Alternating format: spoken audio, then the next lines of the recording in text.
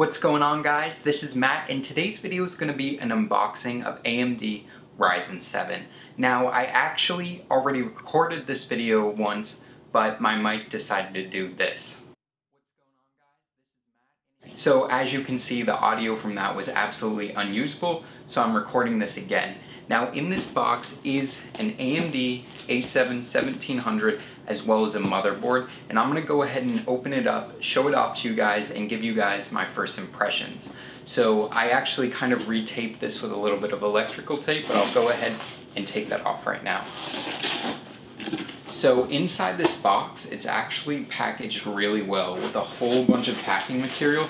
This is an 18-pound package, and a lot of the weight is actually from a custom handmade wooden box that all of the press kits come in, which I think is a really awesome touch and something that I'm going to display in my room and in future videos. So I'm going to go ahead and open this up. Pull out that big wooden box, as you guys can see right here. It's got a handle on top, it's got hinges on the side, and it's got this latching mechanism right here. Now I'll just go ahead and prop it up and show it to you guys, and as you can see on the front engraved is AMD Ryzen, and I think this looks really nice. It's got a nice stain on it and everything, and I'm assuming they must have laser engraved that, but I'm not sure. So I'm gonna go ahead and open this box up. Everything about this box feels really sturdy and heavy duty, especially this latch right here. Now, opening it up, on top we're greeted by a little overlay as well as the processor box itself. It says your Ryzen is here, powerful in purpose, efficient in design, AMD Ryzen 7. And in here is the Ryzen 7 1700 itself. And this is actually the processor I was most excited to check out, so I'm glad they sent it out, because this seems to be the absolute best value for the money that AMD is offering currently. Now, I'll go ahead and open this up. And they didn't actually send a retail version with the Wraithspire cooler. This just has the little kind of candy bar sized box with the CPU in it itself. I'll go ahead and open that up. And in here is just a little plastic sleeve with the R7 1700 and a little Ryzen sticker that you can stick on your case or whatever you like. Now, for those of you that don't know, this is an 8-core 16-thread processor that can turbo up to 3.7 gigahertz, I believe, and is actually overclockable, and with a little tuning, you can get it up to the performance of an R7 1800X, which is a $500 processor, which kind of rivals the performance of an i7 6900K, which is a $1,000 processor. So for $330 this is retailing for, it's an amazing deal. And I've actually seen that price already start to come down. I've seen a couple sites on Build a PC sales showing that you could get this for sub $300 with the Wraithspire cooler, which is an amazing deal.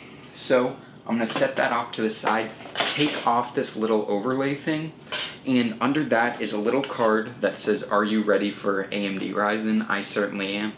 And this is just supplying some information for reviewers. So I'll set that off to the side as well. And then the final thing in this box is quite possibly one of the best AM4 motherboards on the market right now. This is the ASUS Republic of Gamers Crosshair 6 Hero motherboard. This is an absolutely amazing motherboard with so many features, and I'm going to talk about this for a little bit more. I'm just going to set it on my lap for now so that I can close up this box, which was made by Woodchuck, and they've got a little program called Buy One Plant One, where I'm assuming that when they buy their wood for whatever amount of wood would equate to a tree, they're going to plant a tree, which means that this is actually a sustainable box, which I guess is pretty cool. So I'm going to close this up and set it off to the side, but I'll show it to you guys one more time. This is really nice, and it's definitely going to be in the background of a lot of future videos. So setting that down to the side, I'll pull out this motherboard right here. Now, like I said, this is the ASUS Crosshair 6 Hero motherboard, and this is the best X370 board ASUS currently makes. It says "Welcome to the Republic" because ASUS is the Republic of Gamers. It's got this little plastic shroud, and then the motherboard dead center, which is really a nice monochromatic motherboard. It's mostly, actually it's got a a kind of black and gray color scheme, and it looks really nice, and it's going to look really nice with most any build. And it's got basically every feature you could want, including M.2, 3 16x physical PCIe slots, of course your AM4 socket, a really nice power delivery system. It's got 4 DIMM slots for your memory. It's got some on-off buttons built into the motherboard, which is really nice for people like me who are going to do benchmarks with it. It's got basically every feature you could want on an AM4 board. Now, also in the box, you get a little coaster, you get a coupon for cable mod, you get the drivers, which go to the website and download them. If you're going to get any motherboard, go to the manufacturer's website. They're going to be the most up-to-date.